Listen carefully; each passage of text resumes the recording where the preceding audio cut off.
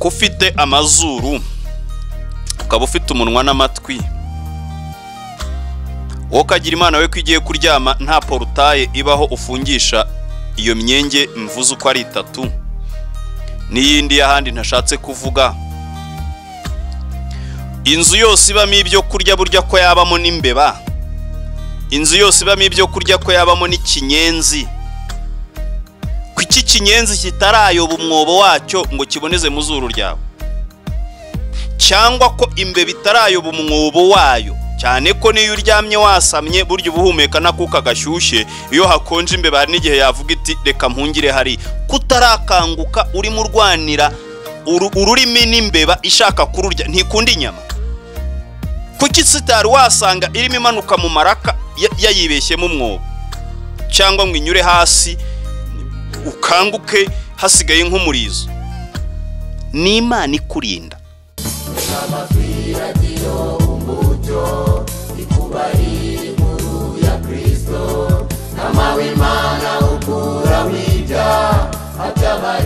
Nguhaye ikaze mwene data, nguhaye ikaze mukunzi w'ikiganiro Imbaraga Zihindura.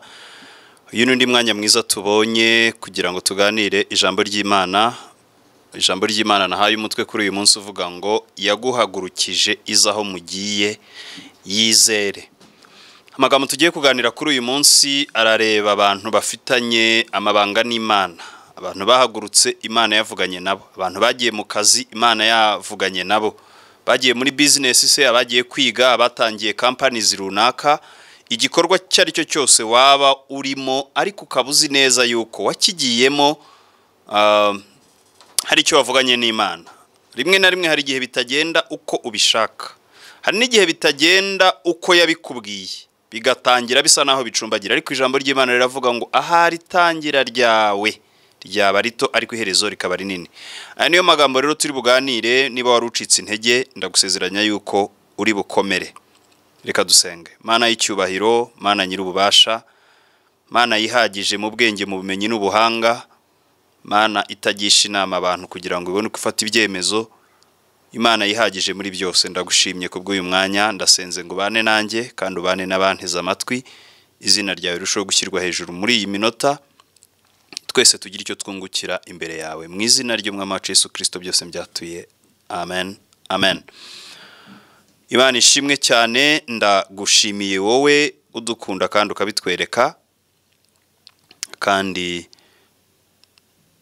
ntago uzagwa isari, cyangwa se nutagwa isari uzasarura, niko ijambo ry'Imana rivuga.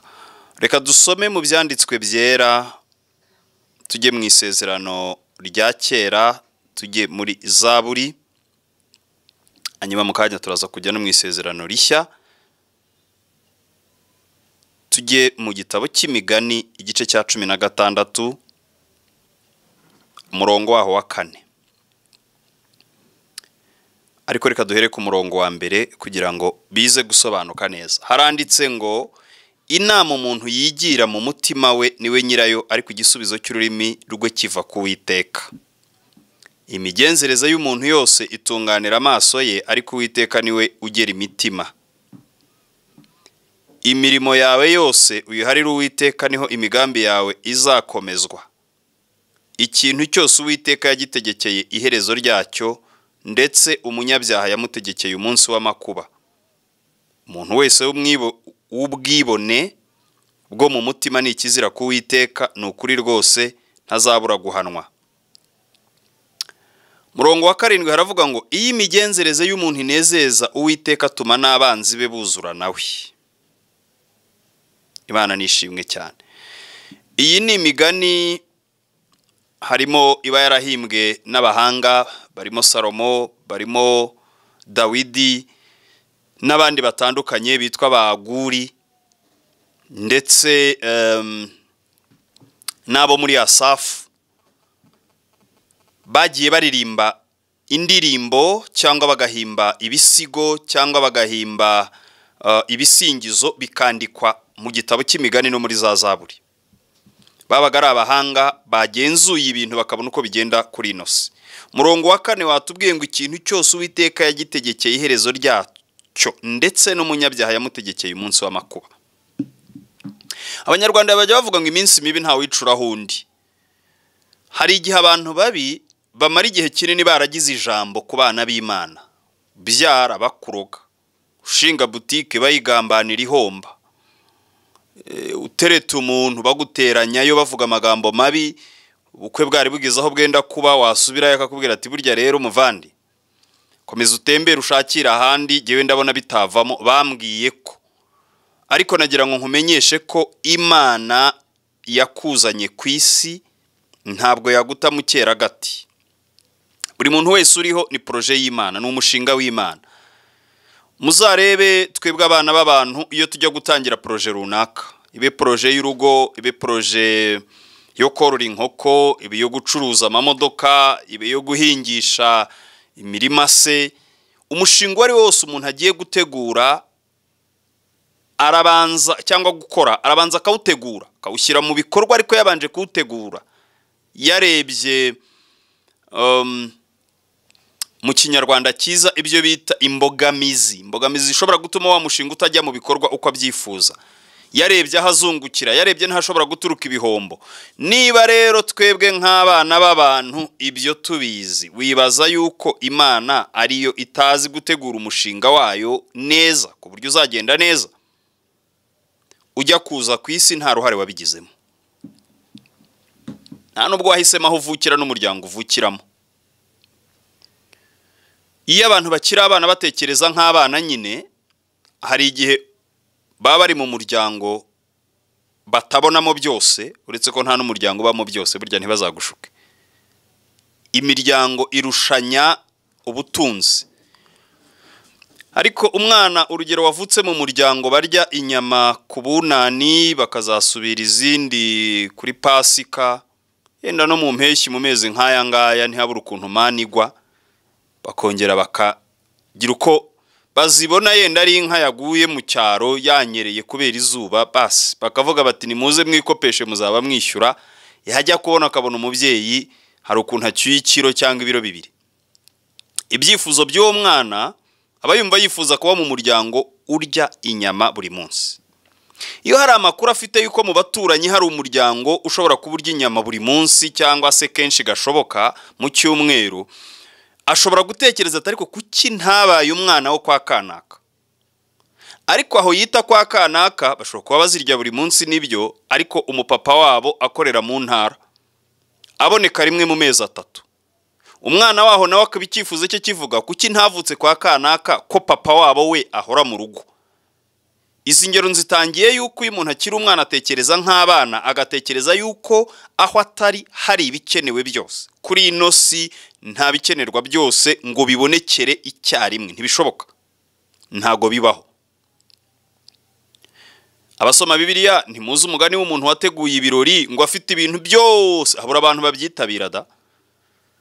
Ubwo se urumva we atarafite icyabuze? Yohereza abagaragu ngo bajye gutangira abantu mu nzira, abagiye mu isoko ryo mu Gashyushya, abagiye mu Kagarama n'ahandi nkaho ngaho, bagiye kwibereshi, bose arakumunzura ajyana mu bukwe.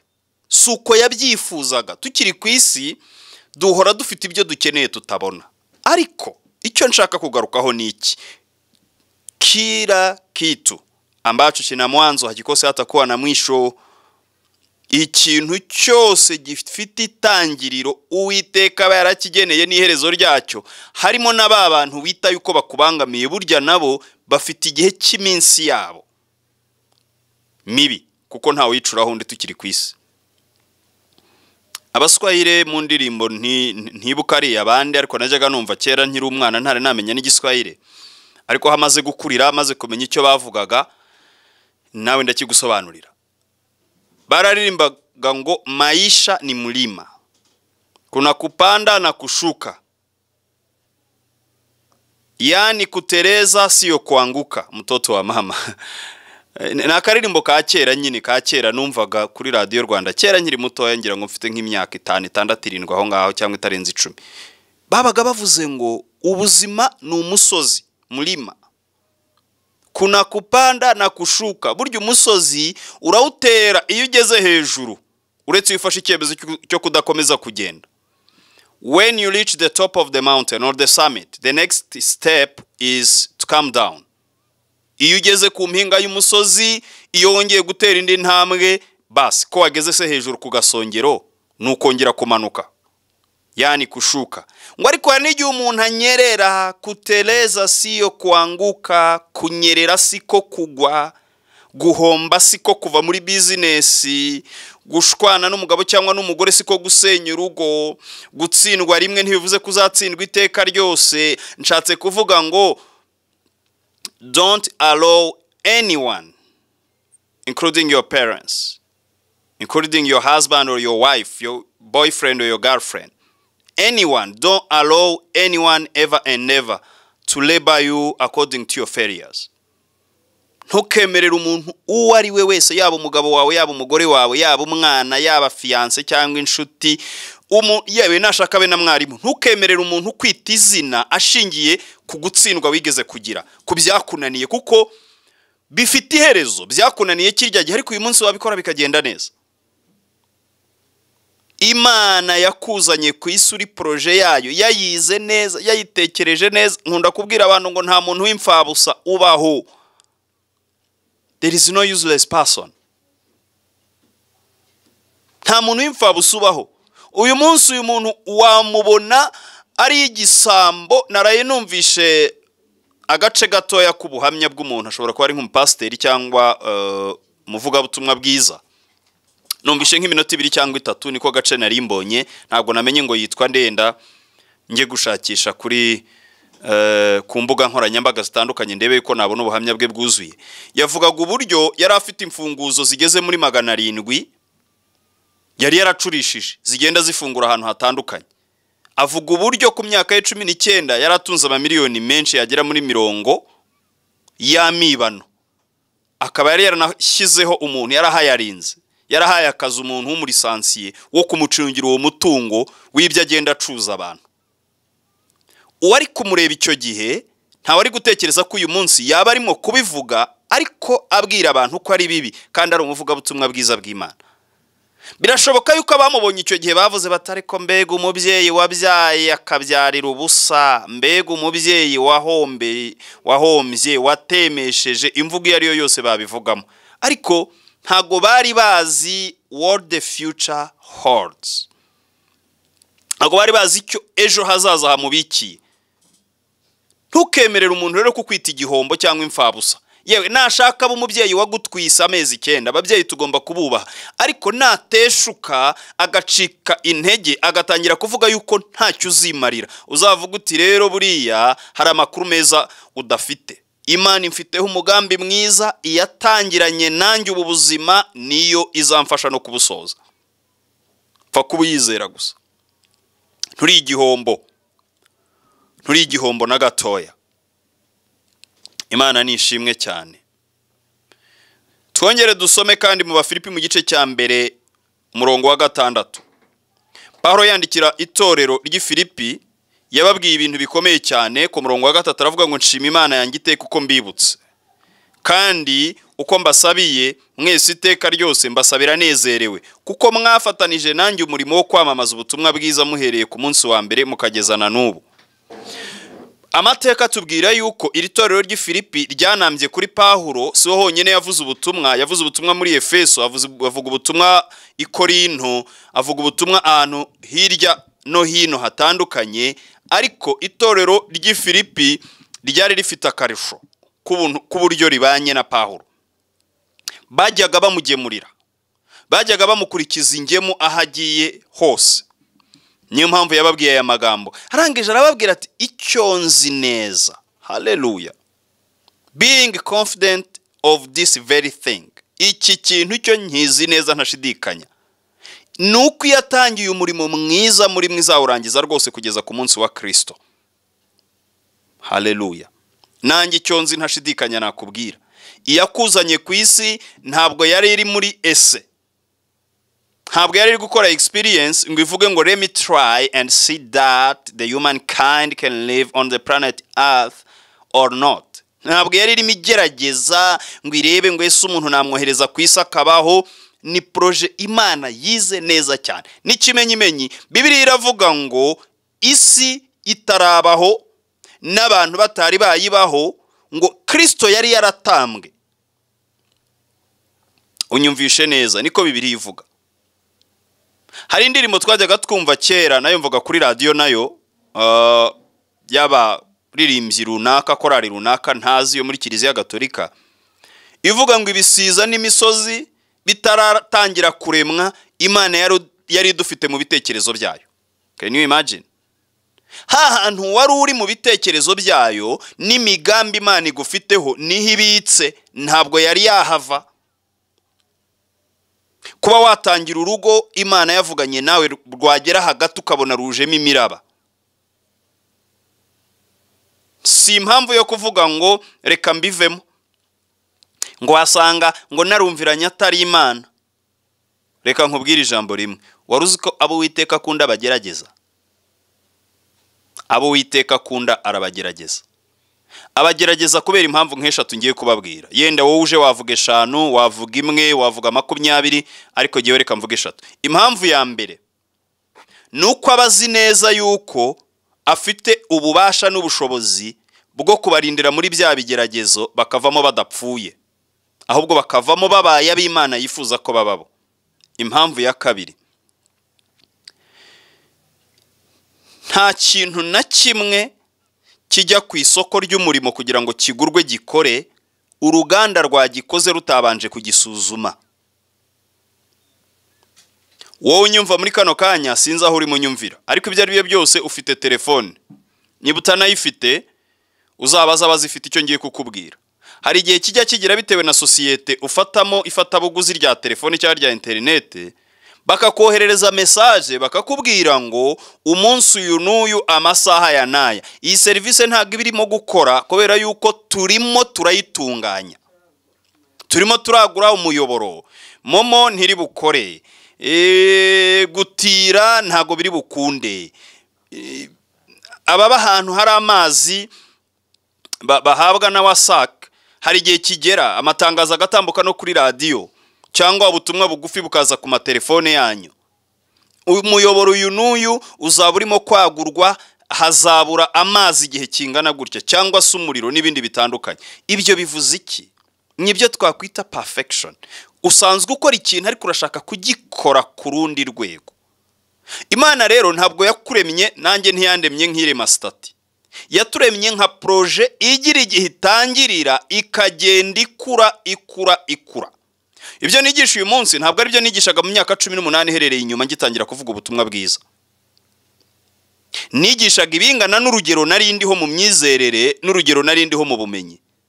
Uyu munsi rero ntabwo nkwiriye gukomeza kuramizwa amata, kuko n'umwana wavutse ngikizwa amaze gukura. Mperutse kujya muri exposition Gikondo mu minsi nk'ibiri cyangwa 3 herereye inyuma. Noneho ndimo ntambuka mu mastand hamwe abantu bamurikira ibintu, nyura ku mastand ya Minicom, ahantu hamurikirwa ibintu bikorerwa mu Rwanda bya made in Rwanda. Hanyuma mpageze, umuntu umwe twaherukanaga mu myaka byibuze 18 herereye inyuma arambona, aransifura, ariko ngira ngo umuntu ushaka ko umuntu amugurira, kandi byari biri muri yo stand numvaga bitashishikaje, bitari mu byo nagiye ngiye kureba. Ariko umuntu arankurikira ngiye kumva numva nkozeho. Nibeshye se cyangwa ni wowe? Murebye mu maso mbona ndamuzi, ni njyewe. Turaganira ntidusubirana inyuma ndebe ibyo we expose. Dusubirayo. Ndabibona. Noneho mpasanga umwana, ubu ni umusore. Gusa ni umwana kuko ndamuruta. Ni umwana kuko ndamuruta. Icyo gihe yari afite imyaka hagati y'ibiri n'itatu. Ubu uyu munsi arimo arakwiza 20. Ntabwo twahurira mu nzira ngo mumenye kuko muheruka afite imyaka 2 cyangwa 2 n'amezi. Nawe ntiyamenya. Nyamara kandi avuka naramuteruye, bajya kumwita izina nari impari. Uwo mugabo nzi uko yitwa ugendeye ku izina ry'uwo mwana, papa kanaka, n'umugore we nzi uko yitwa, ariko wa mwana duhuye sinamumenya. Bivuze iki?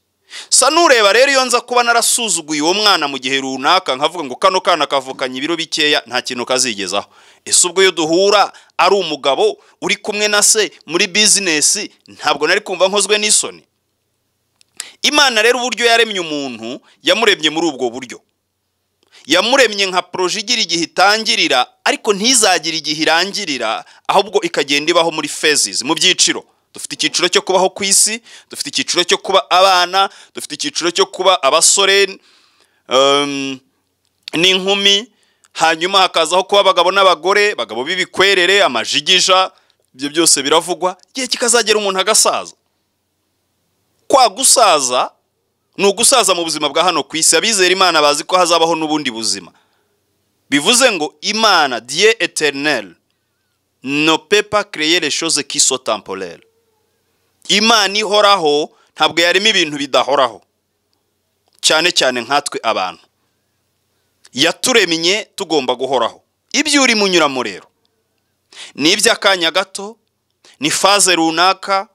Njya numva abantu nkumva ndanabasetse rimwe na rimwe, abantu bamara gushaka kubera kutamenya ko umuntu atavuka rimwe ngo yuzure ingobyi. Bamara gushaka wajya kumva baje mu rusengero ngo yewe ngo ndashima Imana ngo yankuyeho ngo dayimoni y'ubuseribateri. Twala kitamanti, ninde wakubeshye? It's a phase. It's a phase of life. Ni icyiciro cy'ubuzima buri muntu wese agomba kunyuramo. Ushobora kuba warabutinzemo n'ibyo bukakubabaza, ushobora kuba warabuhuriyemo n'ibigereragezo byinshi bikakubabaza, ariko ibyo ntibishatse kuvuga yuko icyo cyiciro Imana yashyizeho ari abadayimoni. Mujye muca akenge ba Kristo bavandimwe, mujye muca akenge. Imana yatangiranye nawe urugendo niyo izarukomeza. Pawulo aragira ati icyo nzi neza ntashidikanya nuko yatangiye umurimo mwiza muri wowe, muri mwe, izawurangiza rwose kugeza ku munsi wa Kristo. Ibiguciye intege uyu munsi ni business watangiye Imana yakubwiye, yaguhaye igishoro, yakubwiye ubwoko bwa business ukora, wajya kubona ukabona irimo iragenda ihomba, shrinking, imeze nk'isabune. Sabune niyo umuntu agura mu gitondo ukayikaraba ukabona ni sawa, ejo iminsi ijya gushira ari 5, isabune yatangiye kugabanuka. Ariko reka igabanuke ni mu gihe irimo irakora. Nta kintu rero Uwiteka ashobora gushyira ku isoko ry'umurimo atabanje kukigerageza ngo abone ko gikunda. Kuba Imana yaremeye kuvuka, hari icyanditswe najyaga nsoma sinsobanukirwa icyo gishatse kuvuga, kivuga ngo nzatanga ingabo nyinshi zipfe ku bwawe, cyangwa se natanze ingabo nyinshi zipfa ku bwawe. Nkibaza se burya hari ingabo zo gupfa akaba n'izindi, bamwe bati ni abamarayika, abandi bati, ariko rimwe nza gutekereza ndavuga kugira ngo umuntu wese uriho avuke, kugira ngo umuntu wese uriho avuke hari inzara biba byaranyuzemo kugira ngo avuke. Iyo nzira nuko ababyeyi be bombi baganiriye. Muri kwa kuganira, cya kiganiro baganira bagirana, ubushakashatsi bwerekana yuko umugabo umwe inshuro imwe abonanye n'umugore ashobora kubyara abana bazima bakabaho barenze 1000. Kuko muri za mbuto aha umugore haba harimo ubushobozi bwo kuvuka kw'abana barenze 1000. Hanyuma hakavamo urubuto rumwe rwonyine ari rwo rwavuyemo wowe, rukavamo nanjye. Izindi zose zigeze kuri 999 zigapfa ubusa ako kanya. Sa nubirebera muri microscope, muri cya cyuma bareberamo kwa muganga. Urebe imbuto zirimo zirukanka zigeze ku 1000 zishaka guhura, imbuto z'umugabo zishaka guhura n'urubuto rumwe rw'umugore kugira ngo havuke umuntu. Noneho urebe ijuru ririmo ribireba, rikareba muri za mbuto zigeze mu 1000, rigacuzinga rikavuga ngo Darwan iriya akaba ari ihabwa ubushobozi bwo kwiruka kuruta izindi. Ubwo abazi genetike ibyo mvuga barabyumva. ariko ndi kugerageza kubyoroshya kugira ngo buri muntu wese abyumve. Za mbuto ziba zisiganwa zirukanka kugira ngo zihure n'urubuto rw'umugore, hanyuma bibyara igi. Igi rizavemo wowe cyangwa rivemo njyewe cyangwa rivemo abazadukomokaho. Ijuru ribigiramo uruhare kumenya ngo ni uruhe rubuto rukwiriye kwiruka rugasiga izindi, kandi zose zasohokeye icyarimwe, kandi zose zashakaga kuvamo umuntu. Hanyuma ijuru rigahitamo ngo ruriya rukiruka rukarusha izindi imbaraga, kandi rwagerayo ntiruvemo. Ndavuga ibyo nk'umuntu wagiriwe amahirwe yo kwiga biology, akagiraho akanosiyo gatoya kuko bigenda. None mwene data, ubwo urumva uri imfabusa? Urumva hari umuntu ukwiye kwemerera yuko waziye ku isi kuruha? Waziye ku isi kuruha kandi Imana yarabicunze ikareba muri ya magana, ahubwo muri bya bihumbi, muri ya magana, reka twihe sample y'igihumbi, muri ya magana 999, Imana ikavuga ngo kariya ko kazavamo Viva, kubera ko ku munsi nk'uyu azaba arimo avuga ubutumwa bwiza. Kariya niko kazavamo umukobwa wanyakiriye muri studio witwa Esperance. Izindi mbuto 990 ziri nameless, zidafite n'izina, kubera yuko umwana ahabwa izina kuko yavutse. Wenda ubu ngubu abateye imbere cyane hari igihe bamenya ngo batwita umuhungu, batwita umukobwa, bakamushakira izina mbere y'igi. Ariko iyo avutse basi ntabeho, ntabwo rya zina, ntabwo bakomeza bahamagara umuntu ngo papa kanaka cyangwa mama kanaka. Oya, bamwitirira abandi babayeho. Kuburiho uri umushinga w'Imana. Nimvuga ngo yatangiranye nawe urugendo, yari izaho mwerekeza, yari izaho mugana, yizere ubyakire gutyo. Imana nishimwe. Naje gusobanukirwa icyo cyanditswe rero muri ubwo buryo. Hari n'ubundi buryo bwinshi nagisobanura, ariko mpisemo kuvuga ubwo ngubwo. Imana yatanze ingabo nyinshi ku bwanjye. So I'm not useless. Ntabwo ndi umuntu w'imfabusa. Nawe kandi unkurikiye muri kano kanya, ntabwo uri umuntu w'imfabusa. Uri w'agaciro mu maso y'Imana. Usinge kuwa mtu wa maana hungezaliwa. Iyo uza kuba utari umuntu w'akamaro, ntabwo wari kuvuka. Reka tuvuge ko hari abandi 999 bagiriwe amahirwe umunsi umwe yo gusamwa nkawe, ariko ntibyakunda, bahinduka imfabusa. The small one, kariya gato kazavuka kakagira ibiro bingana kuriya. Uriya munini uzavuka akagira ibiro bingana kuriya. Uriya muremure w'igikarase w'inzobe se, sinzi ukuteye, sinzi igihagararo cy'abantu bakubonamo, ariko ubiha agaciro kangana n'ak'Imana ibiha. Kubiriho nawe uzabaho. Ibyo watangira byose nubwo byahomba, wowe nturi igihombo. You are more than enough. Uruta ibintu byinshi byakubayeho,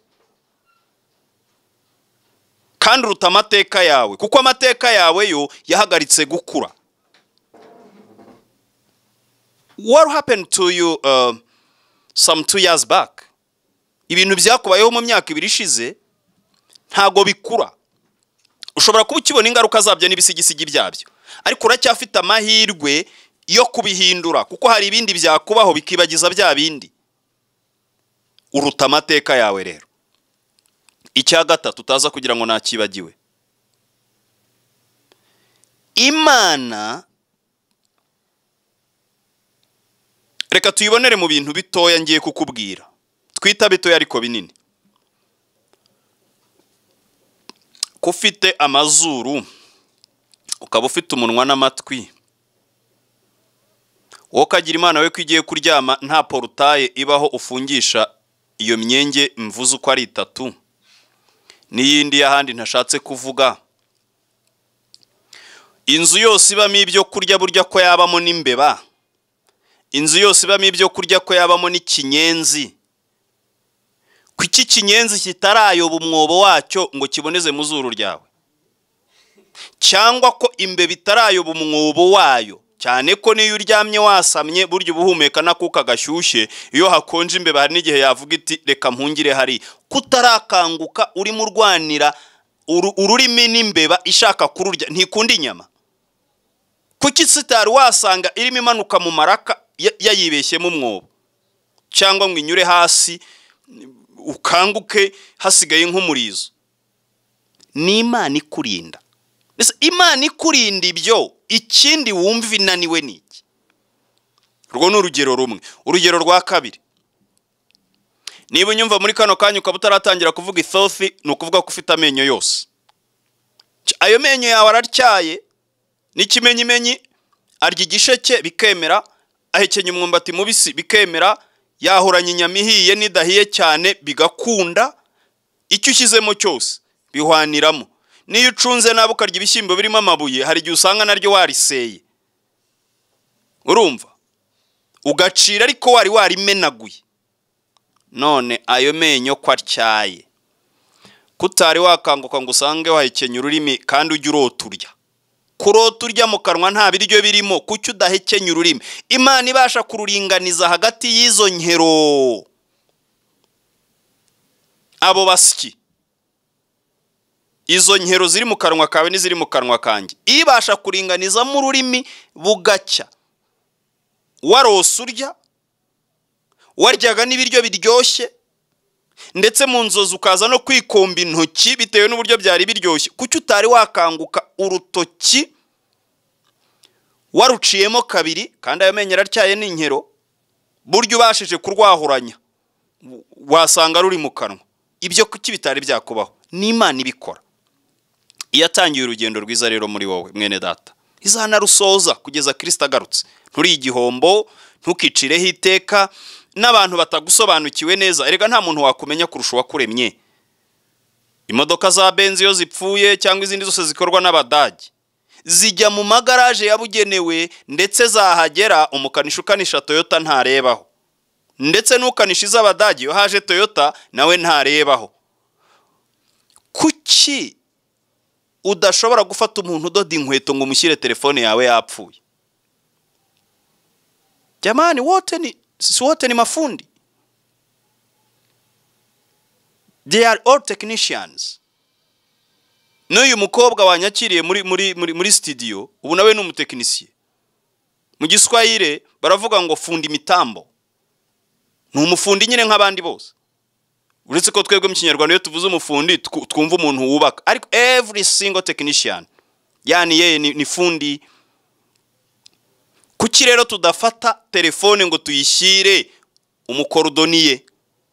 Nuko umukorodoniye ashinzwe kudoda inkweto, telefone tuzishyira abashinzwe kuzikora. Niba tuzi ubwo bwenge rero, ikibazo cyose cyakunaniye kikananira na bene wanyu, rudisha kwa Mwenyezi Mungu, kijyane kigarure ku Mana, kuko uwaremye ibintu ni nawe uzi kubikora neza kurushaho. Sinari nabona umuntu afata piyese y'imodoka ya Toyota ngo ayishyire mu modoka y'Abadage, yenda muri Benz cyangwa se BMW cyangwa se VW cyangwa n'izindi Abadage bakora. Oya, rimwe na rimwe ndetse Toyota yakorewe muri Canada, hari igihe itambarana na Toyota yakorewe mu Buyapani, kandi zose ari Toyota. None rero, kuri umwimerere mu maso y'Imana ukaba uri umuntu w'ikinege, ibyo uzabimenya nujya gufunguza konte nubwo waba ufite impanga yawe Musa bagashyiraho ibiganza. Ntabwo uzamwohereza utabonetse ngo amafaranga yakureyo nakwambiye, ntibishoboka. Mushobora kuba Musa ku isura, ariko ibiganza byanyu bifite imirongo yihariye. Izo manzi ziri mu biganza buri mwe afite ize zihariye, ntawe uhuza n'undi. Urihariye rero, ibyawe bizanyura mu buryo bwihariye. Reka nsoze nkubwira ngo ntukigereranye n'abandi, nturi bo. Ba wowe w'umwimerere, nibwo uzaba uwo waremewe kuba we. Reka nsoreze kuri iki cyanditswe kiri mu isezerano rya kera. Ni muri Yeremiya mu gice cya 29. Ni amagambo Imana yabwiye Yeremiya ngo abwire Abisirayeli, ariko uyu munsi si Abisirayeli babwirwa, si na Yeremiya uvugwa, ni ngewe uvuga, ni wowe ubwirwa. Erega nzi ibyo nibwira nzabagirira n'amahoro si bibi, kugira ngo mbarimo umutima w'ibyo muzabona hanyuma, ni Uwiteka avuga. Kandi muzanyambaza, muzagenda munsenga, nanjye nzabumvira. Muzanshaka mu mbone, nimunshakana umutima wanyu wose. Ongera wegera Imana niba wari waragiye kure yayo, niba utaragiye kure yayo ibiri kukubaho bifite icyo bishaka kukwigisha, tegereza wihanganye mu gihe gikwiriye bizasohora. Reka ngusengere nindangiza nakira abantu nka 2 cyangwa 3 kuri nimero ya radio, hanyuma kandi nakubwira nimero yanjye bwite uri bumpamagareho nsotse muri studio. Mana y'icyubahiro, Mana nyir'ububasha, ndagushimye kubw'iyi minota ubuduhaye, ndagushimye kubw'umuntu wese wumvisha ijambo ryawe.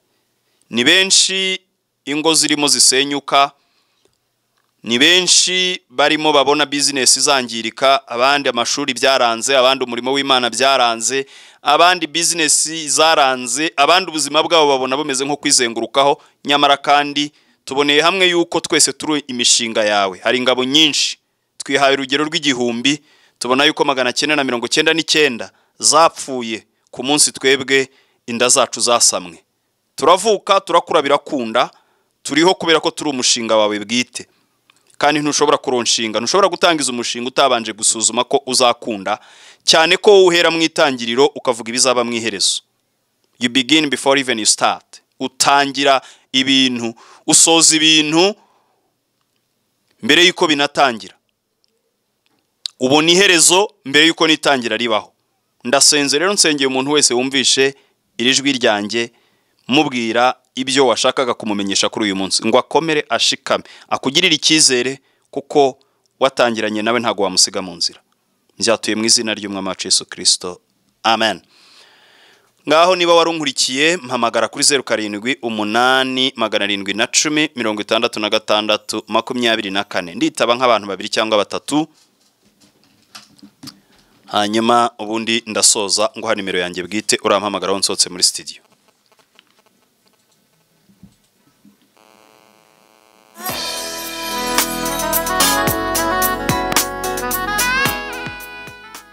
Allo? Allo? Oui. Yes, abwi cyubahiro. Agira ngo musengere. Musengere Imana ivuza amaguru ndwaye amaguru. Akira gukira mu izina rya Yesu. Imana burwayi irabukiza rwose. Akira gukira mu izina rya Yesu. Vuga ngo amen. Vuga ngo amen. Ewe ndumva amareza ari kwanga. Okay, ubwo uraza kumpamagara kuri nimero yanjye bwite ninsohoka muri studio uyumve. Allo? Wiriwe neza. Ahabwa icyubahiro, turavugana nande? Turavugana na Seruse. Yego. Musengere Imana iturwaye. Nawe urarwaye? Yego, ndabasengera. Urakoze. Munsi uburwayi bwabaye bwinshi ariko mwizere nabwo Imana irabukiza. Yesu nashimwe. Yesu ahabwa icyubahiro. Ndakumva. Yesu nashimwe. Ahabwa icyubahiro, turavugana nande? Aravugana na Gaspar. Yego. Vuga turakumva, vuga njyewe ndakumva. Ndumva uvugira kure cyane sinkumva neza. Vuga njyewe ndakumva nubwo wenda we waba utari kunyumva neza ariko vuga wibyo uvuga ndabyumva. Imana ibaho umugisha rwose mutwigishije ijambo ry'Imana neza. Rwose ijambo niyo rya mbere kabisa. Urakoze gushima nawe Yesu aguha umugisha. Yego yego. Abatwumva gurahagana he? Ndi Masaka. Urakoze gushima twakire n'abandi nka 2. Allo? Oui, allo? Ni Francine amerereye Kabuga. Yego Francine. Umusengere ngaruke mu murongo w'Imana.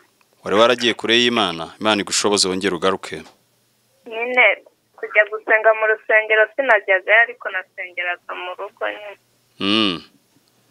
Turagusengera ubwo wafashe icyemezo Imana ibigushoboze. Urakoze.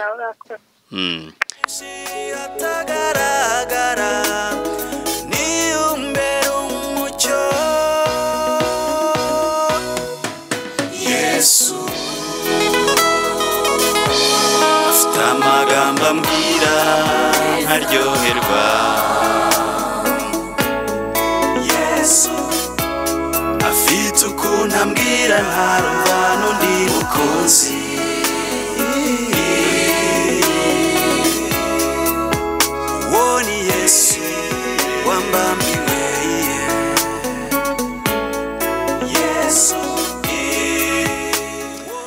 aha reka rero mbabwire nimero yanjye kuko amasaha yanjye yageze. Nimero yanjye ni 0788 61 58 69. Iyo nishobora kumpamagaraho nsohotse muri studio, wananyandikira ubutumwa bugufi haba kuri message isanzwe cyangwa kuri WhatsApp. Hanyuma social media platforms nkoresha, wajya kuri Facebook, wajya kuri Twitter, wajya kuri Instagram cyangwa kuri YouTube ukandikamo Pastor Dr. Viva Vincent de Paul.